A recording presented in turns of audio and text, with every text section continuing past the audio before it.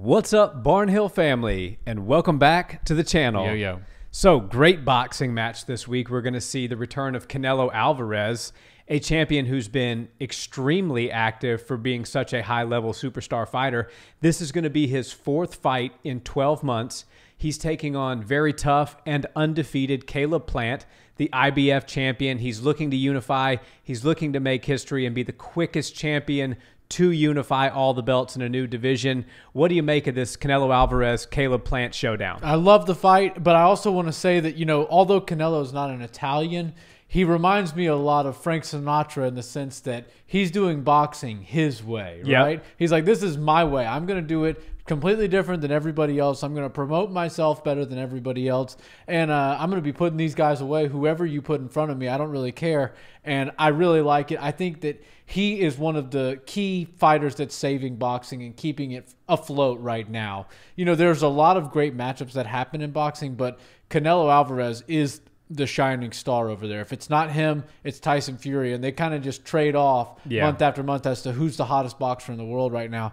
I really love what Canelo does. He's a ultra impressive fighter. His offense is ridiculous. His defense is ridiculous. The fact that he keeps moving up in weight classes and he's growing his body to try to get tougher competition is very impressive to me. And this one feels like it kind of has that big fight feel, He's had a few guys in the past that maybe didn't live up to the hype as far as like competitive edge. And right. We kind of knew the writing was on the wall and they didn't sell the fight all that well. But Caleb Plant seems like a dog. He seems tough as nails, and he's been helping sell the fight. There's been some controversy. There's been some bad blood between the fight teams. So some I'm punches really thrown already without gloves on. Some slaps and whatnot. So I think this is going to be a very fun fight, and it just so happens to be on a great weekend for fighting. Yeah, I think it's going to be fantastic, and I think and hope that this lines up with UFC 268 to where these guys walk after that card is done, and I believe that it will. This is on Showtime, and you mentioned Canelo doing boxing his way. Yeah. One of the things is he's promoting himself, right? He was with DAZN, he was with Golden Boy. He has since exited both of those agreements, and he is the draw. Right. So it doesn't matter whether he goes to Showtime, whether he pops into Top Rank for a fight, goes over to the UK and does some business with Eddie Hearn. Canelo brings his fan base with him, right. And that's allowing for some really cool creative things. A lot of the time, these promotions have shielded and protected certain fighters, and the fighters couldn't get out from the shadow of the promotion because they weren't bigger than the promotion itself. I feel like Canelo has successfully eclipsed that, and he's done it by being just a really damn good fighter, an exciting fighter, and an active fighter. Caleb Plant's a very tough opponent, and you need the right dance partner to make for a good, as you called it, a big fight feel. Right. And this definitely has that. You see Caleb Plant in the build-up to this that Showtime put out, driving his classic car down the strip in Las Vegas. Mm-hmm. He's trained partially by his father. Talk about his great backstory coming through the amateurs. He said even, if I was, when I was coming up through the amateur ranks, I was pretty good, so I had a high ranking. So if I went to a 16-man Golden Gloves tournament, I would be the #1 seed, which would give me a bye on Saturday. So I would just fight for the quarters or the semis on Sunday. But my dad would go to the tournament officials and say, no, make him the last seed.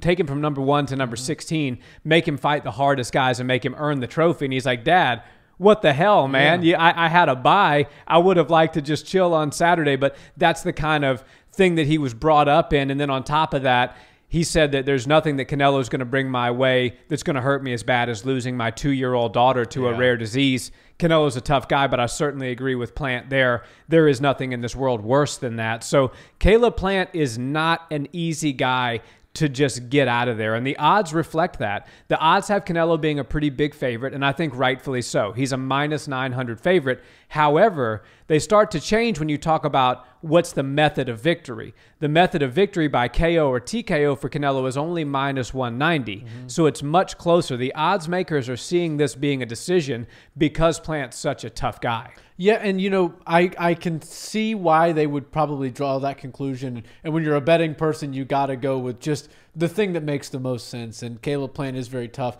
Canelo is very good at finishing opponents, but he'll never really put himself out on the limb and risk, his safety to go out there and just knock somebody out. He wants to win, and he'll do it in dominant fashion, even if he has to, go all 12 rounds with somebody and just kind of make them pay for the entire time. But because there is some animosity, and, Caleb Plant seems like the kind of guy that realizes this is his biggest moment. I mean, when you have a fight with Canelo Alvarez in 2021, you are in the biggest, you're in the biggest passenger seat you can possibly be in boxing. Unless you're standing across from Fury. Right, exactly. So, those are the best. Those are the big money fights. Those are the Conor McGregor's fight version of what boxing has to offer.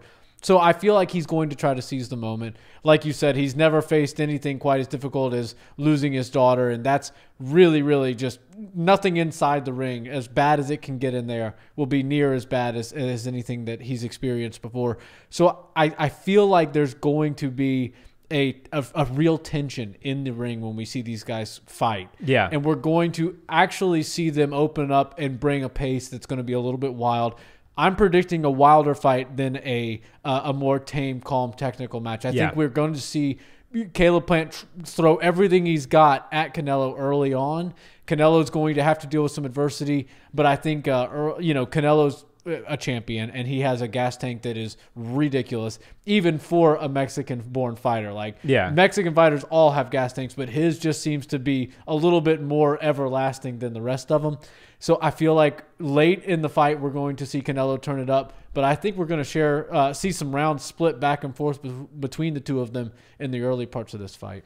Yeah, Canelo said, look, Caleb Plant's got a great jab. Yeah. He said, and Canelo, that's the thing that makes him such a good champion. He knows and acknowledges what the strengths of his opponent is and are. Yeah. And so he said, look, Plant's got a great jab. He's got a great check hook, and if you go watch a lot of his video on some of the knockdowns that he's had in his career and knockouts, it comes from a beautiful check hook as his opponent is coming in on him. He's also 6'1". So Canelo said, look, this is going to be a very tough fight in the beginning. Now, how much of that he's taking a page out of his old foe Floyd Mayweather's book and saying, I'm going to make the fans believe this is going to be closer than it actually is so that people hit buy on that. That was a beautiful thing that Floyd used to do, and it would be a fight that his opponent literally had no chance of beating him. Floyd would make you think by the time it was over that his opponent was going to win, which made you want to tune in because most people, wanted to see Floyd get knocked out, especially in the later parts of his career when he was doing all the antics and stuff like that. So I don't know how much of it's showmanship or how much of it Canelo really truly believes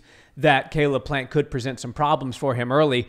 But Caleb Plant, 29 years old, he's got the opportunity to seize the moment. He will be one of the biggest names in boxing if he can pull off the upset here. So expect nothing but fireworks early out of him. Expect him to try to confuse Canelo with that jab, try to catch him with that check hook coming in. But I just think ultimately it's going to not be enough to defeat Canelo. I think if you talk about individual elements of skill and what makes up a good boxer, Canelo is as buttoned up as there is in the game right now. I think his offense is devastating when he wants it to be. His knockout power has come on tremendously in the later parts of his career, and he has those elements of that Mexican warrior style of boxing that everybody has become a fan of, stand in a phone booth and trade, but he also did it one better. He learned the defensive aspect of the game to where he's not taking ridiculous damage, which is what's allowing him to fight 4 times in a calendar year. And so I think Canelo Alvarez is going to be smart in the early rounds.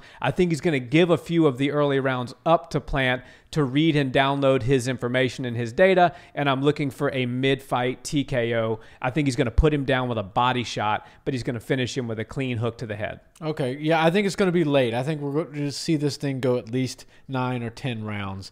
And I think that you're absolutely right. Caleb Plant, has that good jab, and he's able to keep range relatively well as you can in boxing. It's such a hard thing to do, especially with somebody like Canelo who gets inside pretty well and is able to attack the body.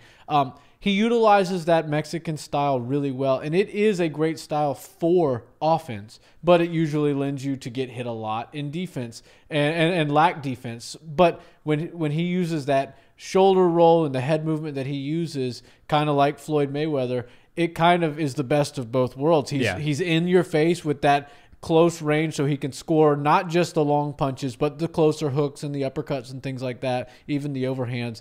But then he's right out of range with that head movement and stuff like that. So I think he's a real nightmare for everybody that has to step in the ring with him. I almost said octagon. In the ring with him. And I think that you're probably right where we're going to see Caleb go at him really hard in the beginning of the fight. But when you start to miss your target a ton and you've thrown 200 punches and you've only landed 50 of them, and a lot of those were to the gloves, you start to really get tired and you start to question what the heck you're doing. And then you start to put yourself out there. You start to compromise your balance. You compromise your positioning, and that can get you in a lot of trouble against Canelo because he never is out of place. He's never unbalanced. He's never out of position. So I think that, we're going to see this thing go late into the fight because Caleb's so tough, but I do see him getting finished. Likely not being put to sleep, but being stopped by the ref from a barrage of punches late. I'm going to go like 10th round or so, 10th or 11th round. I'll say 7th round TKO, Canelo Alvarez. But listen, if you want to put some money on this fight, I wouldn't put on Canelo just winning because it's minus 900 odds. You'd have to put up $900 just to win 100 back. I think Canelo by finish, TKO or KO at minus 190 is much more reasonable and practical. And I think his power these days has just come on to a level where nobody can really hang anymore. He's putting people down. He's breaking people's orbitals, like we saw with Billy Joe Saunders, which that was a good fight until the power just reigned supreme. So I think what we're witnessing right now is the best boxer in the world living out the prime of his career. And although Caleb Plant is a spectacular fighter and a great champion and a cool person, I think that we're going to see Canelo Alvarez do exactly what Canelo Alvarez does. Yeah, well, there's a lot of thunder to be stolen from Canelo. If you beat him right now, you are right there. You're automatically top 5 pound-for-pound fighter on the planet. Top 3, in my opinion, if you can get past Canelo. And we could see a moment like Teofimo Lopez versus Lomachenko, where a kid that literally has nothing to lose. Everybody's expecting him to just go get dusted. He's a very good fighter, but Lomachenko's next level. Plant's a very good fighter, but Canelo's next level.